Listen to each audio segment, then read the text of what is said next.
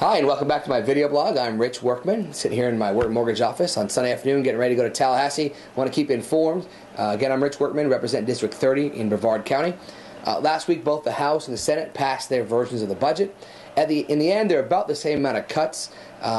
They look a little different, though. The House looks about $66.5 billion, down from $70 billion, where the Senate's about $69 billion. However, the Senate rolled up a lot of budgets. They rolled in the clerks. They rolled in the water management districts. So although they did a lot of cuts, their budget seems bigger because they included other people's budgets for the first time. At the end, we both cut about 17% of the state's portion of the budget, probably the single largest cut in Florida history to the state budget. Pretty significant. Nothing was left untouched. Unfortunately, education is going to get a hit. Even criminal justice is going to get a hit. Transportation a hit. But I think it's important. I think it's important that when the state is suffering, so must the budget of the state. And this represents to me kind of a rollback to a 2005 era budget, because that's where the state is. After 2005, we hit an artificial boom. We all know that. That's nothing new. Unfortunately, the state and the local governments, most of them, spent like the boom wouldn't end.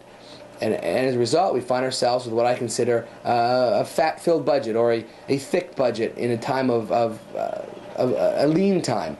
And it's only prudent to roll back the budget to the level it was, or the level it should be, to match the growth of the state, to match the how many people are in the state, just like it was back in 2005. We haven't experienced a steady growth since that point. So now the budgets go to conference. We have differences. We'll have to iron those out in conference. That's when the House and the Senate get together and kind of battle out for certain issues. I'll give you an example. The Transportation Trust Fund took a hit in the House budget, no hit in the Senate, so obviously there's compromise there. We'll see that move. So we'll continue to work that out. Part of the budget in both the House and the Senate was pension reform. Most of you know that I ran the pension reform for the Florida House, HB 1405. They both passed, significantly different in the end. My bill stayed pretty strong to what you've seen in the previous blogs. 3% contribution from all employees. I extended the age and years in service before someone is eligible to get their first pension check.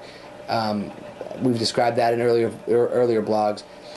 And lastly, it drops drop. My bill terminates the drop program, the deferred retirement program, on July 1st, 2011 for everybody. The age limit only affects the new hires.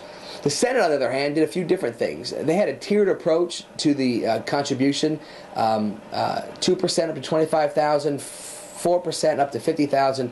At the end of the day, I think it actually will cost more to the citizens. I'm hoping to go to conference and get them off of the tiered program. I think 3% across the board is a fair way to do it. They phase out drop instead of just dropping drop like my plan. There's some merit to that. Problem is, no savings to the state immediately, so I would prefer to save drop in a very small box, do away with double dippers, do away with high income earners, do away with the ability for a drop to be abused, and keep drop, get that savings this year. The Senate also did away with the COLA. That's a cost of living adjustment. Currently in the state, it's fixed at 3% a year for our retirees.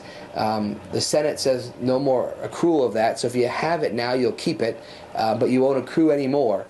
Our plan leaves COLA in place. I think there's room for compromise there. I think drop should be tied to the CPI.